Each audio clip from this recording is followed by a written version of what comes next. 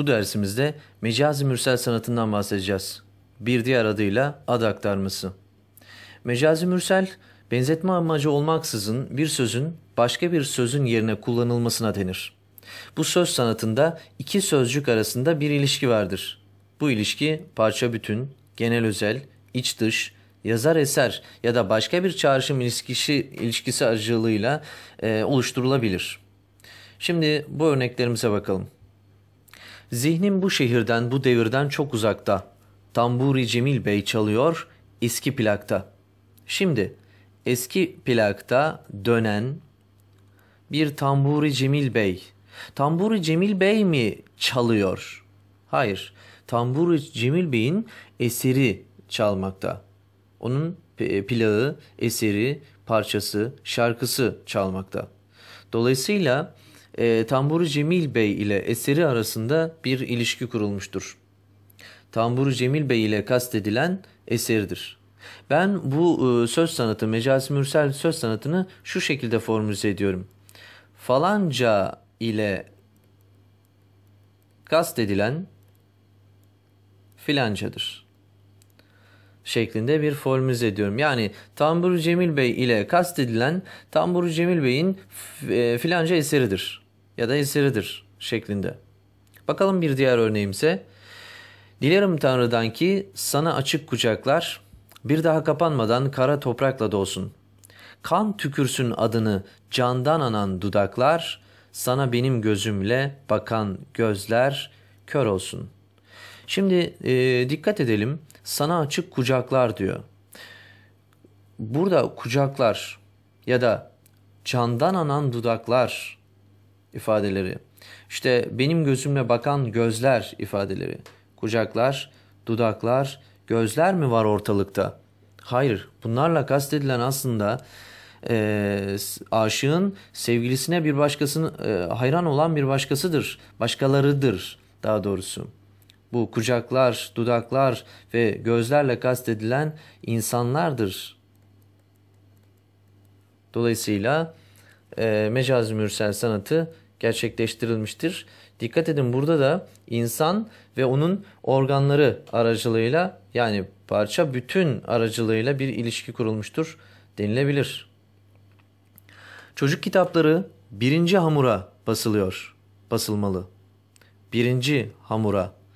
Burada hamur ile kastedilen arkadaşlar kağıt cinsidir aslında.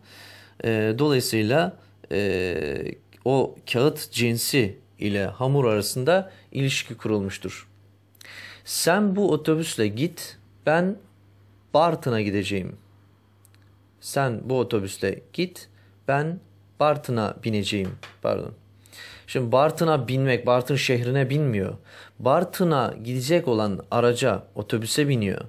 Dolayısıyla anlam ilişkisi kurulmuştur. Bartın ile Bartın'a gidecek otobüs arasında.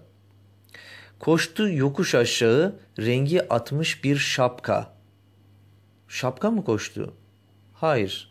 Şapka değil, şapka ile kastedilen şapkalı bir adam veya şapkalı bir çocuk, bayan, bir insandır kısacası. Dolayısıyla burada da Mecaz-ı Mürsel sanatı vardır. Depremden sonra Düzce geceyi sokakta geçirdi.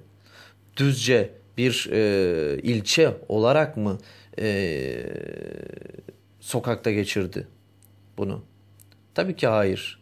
Düzce ile kastedilen, Düzce coğrafi bölgesiyle kastedilen orada yaşayan insanlardır arkadaşlar. Olayımız bundan ibaret. Tiyatroda oynamam konusunda bütün mahalle beni destekledi. Bütün mahalle beni destekledi. Mahalle değildir destekleyen, mahalledeki insanlardır. Turistler bu tur için yeni lokomotifler yerine buharlıyı tercih ediyorlar. Buharlı ile kastedilen buharlı lokomotiftir. Yani nostaljik lokomotiftir, trendir diyor. Koparıp öpmek için basacağı toprağı bütün şehir bekliyor onu dizler üstünde. Şehir beklemez. Şehir bir taştır, topraktır, ağaçtır, mekandır, coğrafyadır. Şehrin böyle bir beklemek gibi duygusu dahi yoktur. Bununla kastedilen arkadaşlar şehir değil, şehirle kastedilen o şehirde yaşayan insanlardır. Türkiye Tanzimat'la yüzünü batıya çevirmişti. Tanzimat'la yüzünü batıya çevirmişti. Tanzimat'la kastedilen yenilikler Tanzimat fermanıdır. Batı ile kastedilen de Batı medeniyeti, Batı dünyası, Batı zihniyetidir arkadaşlar. Dolayısıyla Mecaz-ı Mürsel sanatı vardır burada da. Güç bela bir bilet aldım gişeden. Yolculuk başladı Haydarpaşa'dan. Şimdi birincisi gişeden bilet almıyor. Gişedeki memurdan bilet alıyor. Yoksa gişe kendiliğinden bir mekan olarak kişiye bilet vermiyor. Bunun dışında yolculuk Haydarpaşa'dan değil, Haydarpaşa garından başlıyor. Bu da dikkat çekicidir. Sınıf yeni öğretmeni merakla bekliyordu. Sınıf bekliyordu.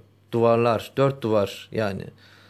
4 duvar beklemiyor. Sınıf içindeki o sınıfın mensubu olan öğrenciler bekliyor.